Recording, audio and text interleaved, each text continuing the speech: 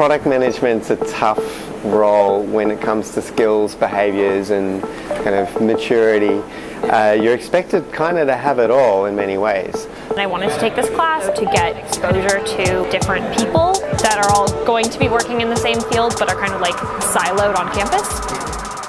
There's kind of a building the business and there's building the product, and those don't happen in isolation. And the same mindsets apply to pushing the boundary of the product and pushing the definition of what this business can be. So for me, I'm a business major, so I'm very non-technical, and it's cool because like a lot of the group members, so there's 5 of us, 3 of them are like engineers and 1 of them design. So I think it's a very, very good dynamic. Like we're able to balance everyone's skills and also like weaknesses. The things that I hope the students get out of the course during the semester is a deeper appreciation and understanding of what it takes to build world-changing products that customers really, really love.